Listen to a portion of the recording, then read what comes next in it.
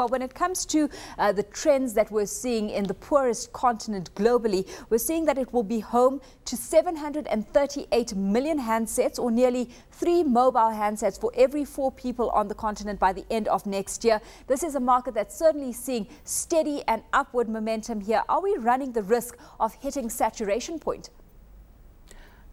Well, first, thanks for having me. And with regards to the growth story in Africa, I really believe that it's a growth story that we will have for some time to come. I don't believe that we have run into the point of saturation anytime soon, and I believe after voice there's significant room for growth in mobile broadband services and the type of value-added services that ride on top of those services, such as mobile health, mobile financial services, M-Women, M-Education. There's a lot to do in the mobile space beyond voice. Obviously, voice is an important component. There's been over $54 billion invested in voice networks between 2000 and 2008. But I'm very optimistic about the prospects for Africa. We'll be taking a look at that expanding portfolio a short while from now. But let's look at the rate of subscriber growth, because that's what investors are really keen on. What kind of penetration levels and then opportunity are we looking at? Well, we currently, as of the fourth quarter of 2011, have reached a penetration rate of 65%. Now, it's important to bear in mind that at the end of 2010, we had just crossed a 50% mobile penetration. So in the course of 1 year, from the fourth quarter 2010 to the fourth quarter 2011, mobile penetration has increased by 15 percentage points.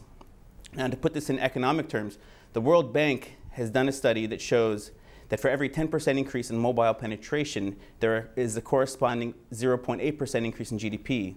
Now, that's for 10% mobile penetration increase. We've increased 15% the mobile penetration. So that's equivalent to a 1.2% increase in GDP year over year from the fourth quarter 2010 to now. That kind of stat should be providing enough incentive for governments to really get their acts together in terms of encouraging mobile growth moving forward. We know that GSMA has urged African governments to give more spectrum to mobile services. How are we comparing at this stage to our global counterparts? I would say spectrum is a potential wrinkle in what's otherwise a very positive story. And Africa as a whole has allocated significantly less spectrum. African countries, that is, have allocated as a whole significantly less spectrum than their counterparts in emerging markets. Spectrum is the very fabric of mobile communications.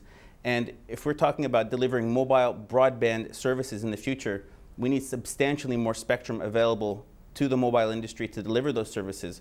In particular, the digital dividend band is of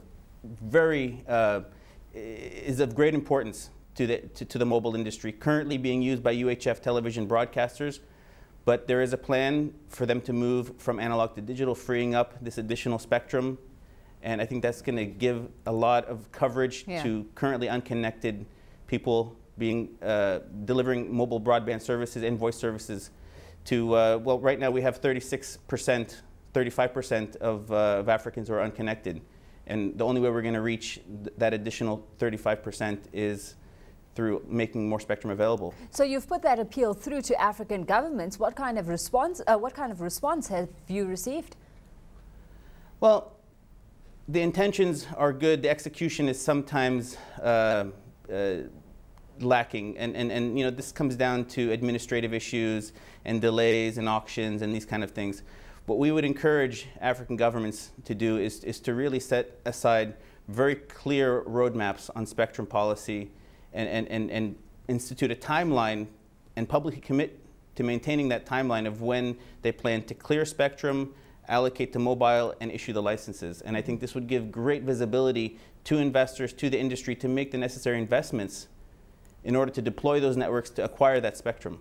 You highlighted earlier the kind of platform this sets for various sectors within any economy, and that ranges from health to finance, moving forward. What impact do you see mobile expansion having on the continent economically, but socially as well?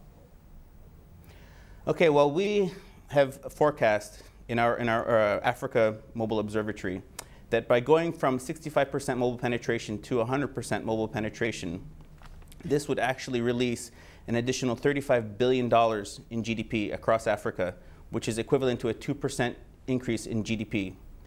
Now, we've reached 65% from 50% in the course of 1 year. I think there's optimism among those in the industry that we can reach the 100% penetration mark sooner rather than later. And I think this would enable a lot of increases in productivity, increases in business activity. The mobile industry accounts for 5.4 million jobs in Africa.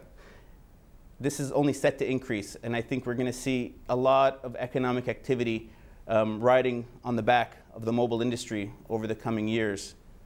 A lot of that reliance on data and the kind of progress we see on that front, Peter. I mean, we've got voice at this stage, yes, as you said, dominating the industry, but the growth curve moving forward, we've heard time and time again, is going to be influenced by the kind of data growth we see moving forward. Let's talk about that dynamic and just how quickly you see voice handing over that baton.